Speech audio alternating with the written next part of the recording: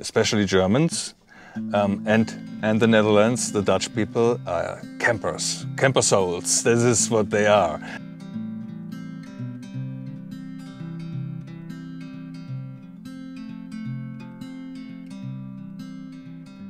Hi everyone, welcome back to my next video. Well, we're shooting our third video with Zac and Neddy. Well, I'm wearing you guys out. You're going to have to join the Actors Union or something. I'm going to have to pay you. Absolutely not. We appreciate what you are doing. Thank you. So this is our third video together. We did a video learning about how Europeans can come here and travel indefinitely, legally. And so if you're interested in that, that will tell you. Then we looked around in their very nice Class A, beautiful Class A. Very beautiful Class A. And now we're going to learn about Americans going to Europe and traveling in vans. Can you be a snowbird and travel in Europe the way that many Europeans come here and do that? So we'll find out. It's a little anything having to do with the government is complicated. So what we're going to tell you is current to our understanding now, but it changes fast. I imagine you've seen a lot of changes since you've been watching it. For a lot of Americans, we don't completely understand the European Union. Is it kind of like Germany is a state within the European Union? Is that a fair analogy? It's kind of the United States. It's just the European Union, United European States. The huge difference is this is all countries, right? And they came together with different languages, different laws, cultures. Exactly.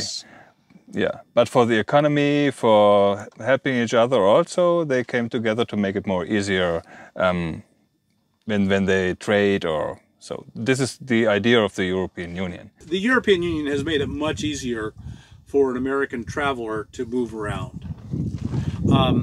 So I guess the most basic question I can ask is, if I decide I want to spend 6 months in Europe and go there and buy a van or rent a van and just live out of my van, is that possible? Yeah. Yeah, it could be complicated to register and insure.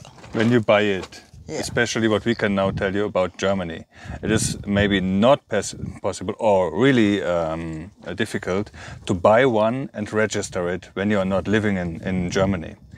We can't tell if there is other countries where you can do it. Maybe easier, but not in Germany. What you can do is you can rent it and you can go around. And you can ask for long-term rentals, or you can rent an RV also. Not a problem to rent an RV, but yeah, it is expensive. It's expensive. Yeah, it is. If you want to travel cities and you want to just go around Europe and want to travel cities, there is some programs for rail system that you get a card and you have huge benefits, and you buy it once and you have free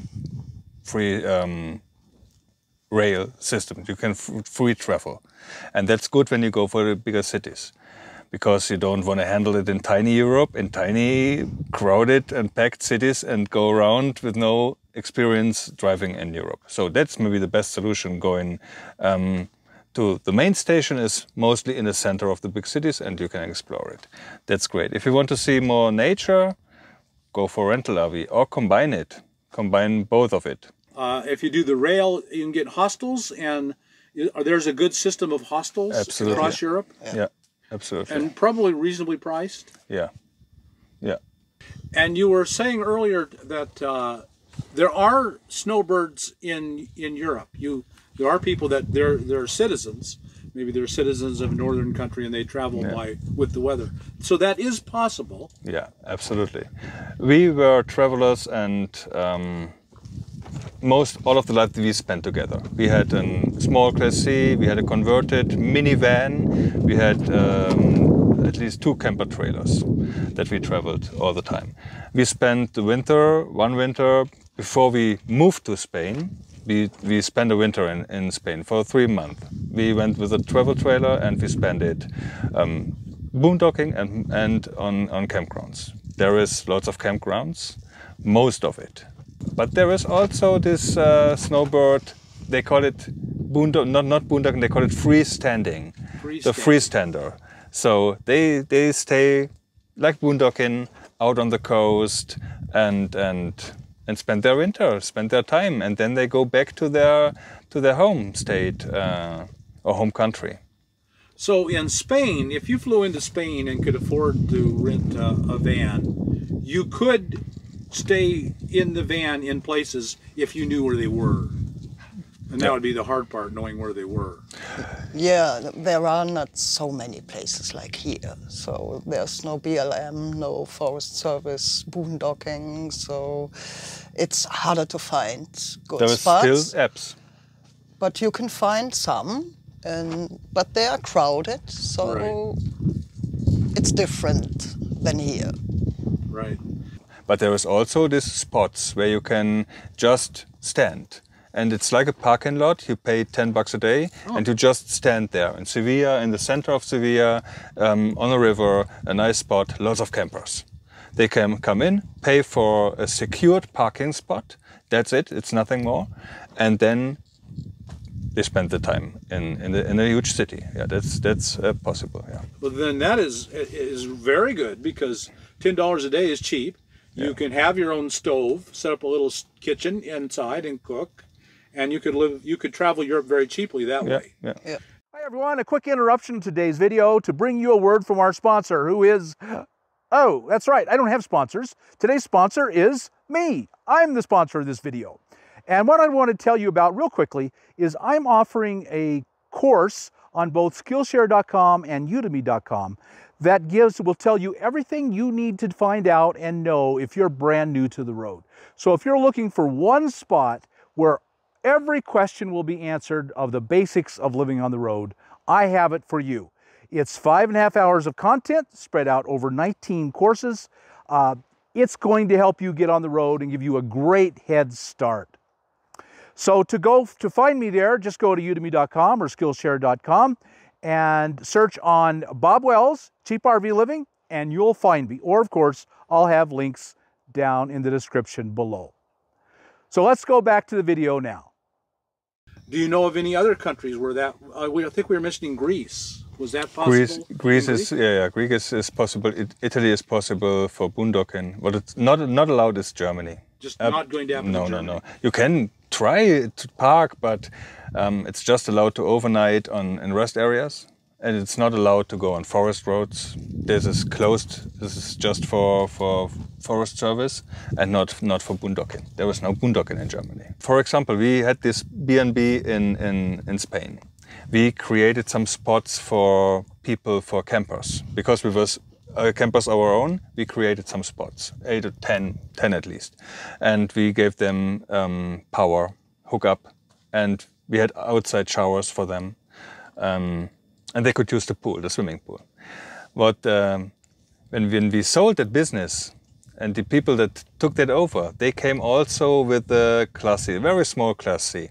What they now do is they rent out this Class C. So this is private renting out.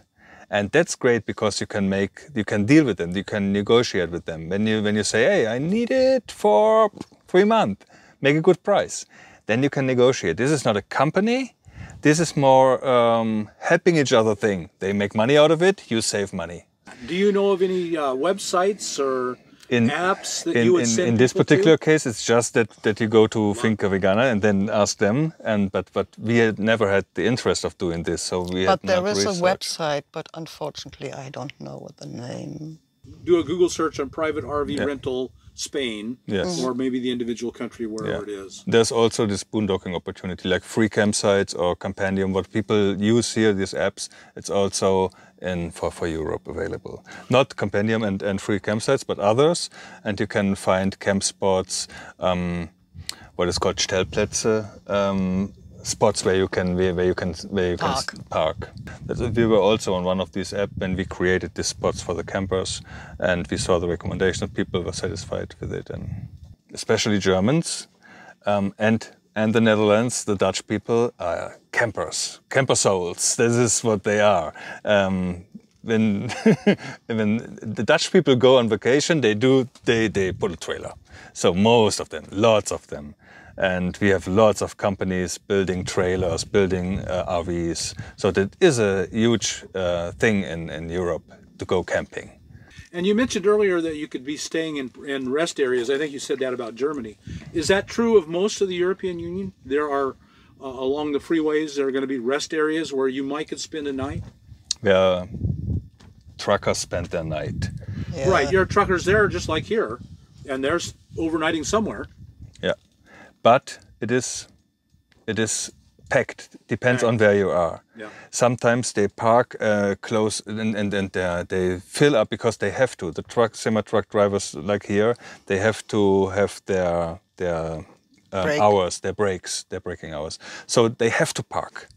And sometimes there's a small parking lot and lots of truck drivers.